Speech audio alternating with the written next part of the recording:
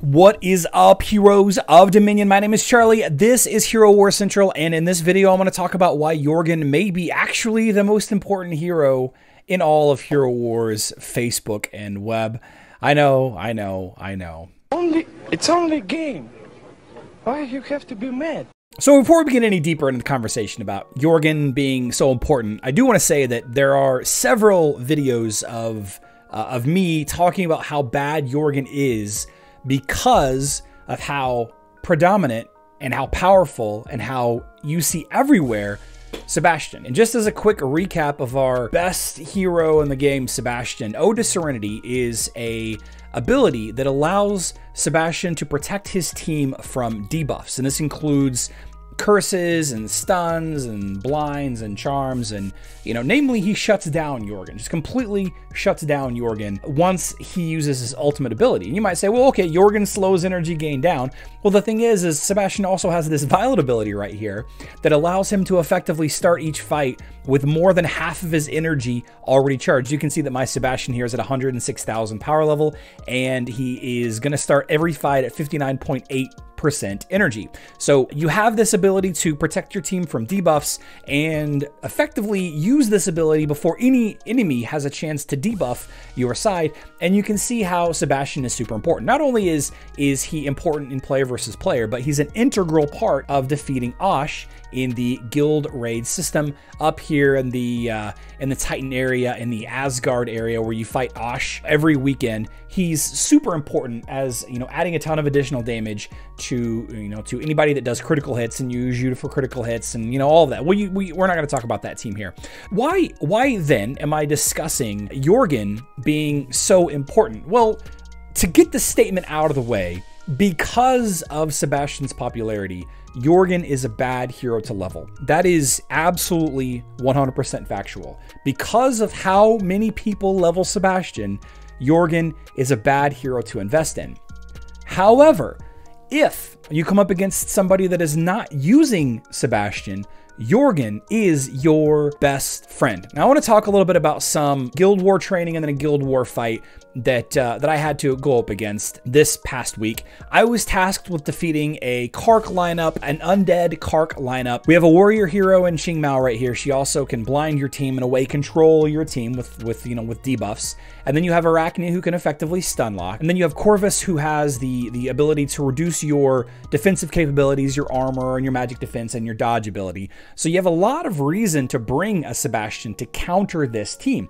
But whenever I see a team like this that doesn't have Sebastian, especially with a damage dealer that's in the second position, and this applies for any damage dealer that's in the second position, there are some caveats here and there, of course, but whenever I see a team lineup like this without Sebastian, then I immediately think about using Jorgen. So just the very first fight that I go up against, I'm a Kark main, I'm using my own Sebastian, right, to protect myself from stuns and, the blinds and the stun from Kark if it ever happens, and Corvus's ultimate.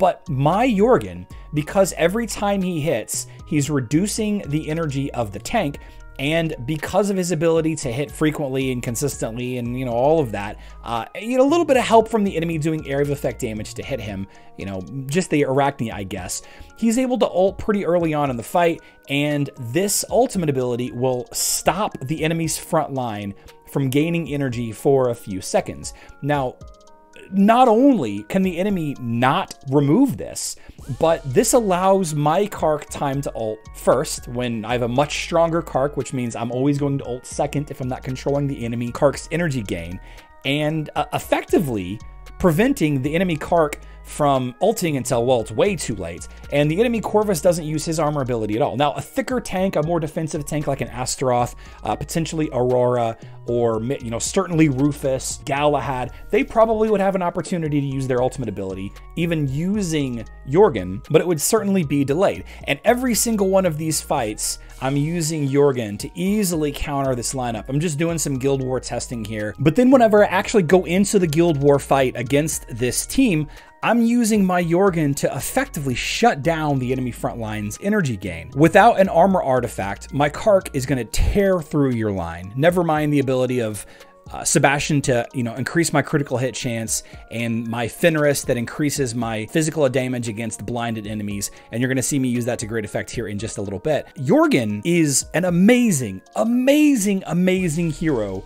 Just like Leon can control and Arachne can stun lock. If your enemy is not using a Sebastian, consider Jorgen. And if you don't have a Jorgen leveled up, you don't need him even that high. You really don't. All you really need is him at max level, at level 130. You need his primary ability, his ultimate, leveled up completely so that his ultimate does the 9-second energy denial or pausing energy gain for 9 seconds for the front line.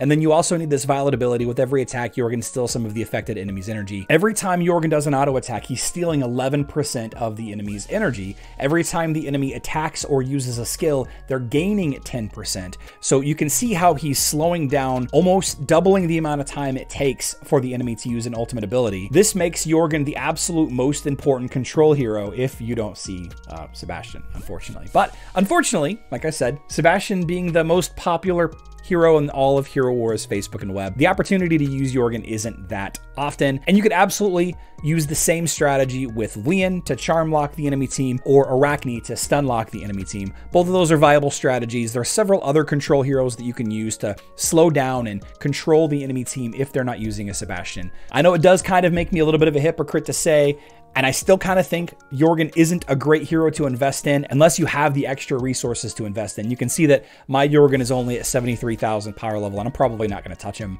hardly ever again. He's allowing me to control 900k and 1 million power level teams. Really, what's the point in increasing any further than that? Now, if you are interested in learning about how to counter other specific heroes, namely two very popular heroes in Rufus and Dante, I got a couple of videos on screen now. Check those out if you want to learn how to counter those two. Please leave a like on the way out the door. I love you all. Good luck in Dominion.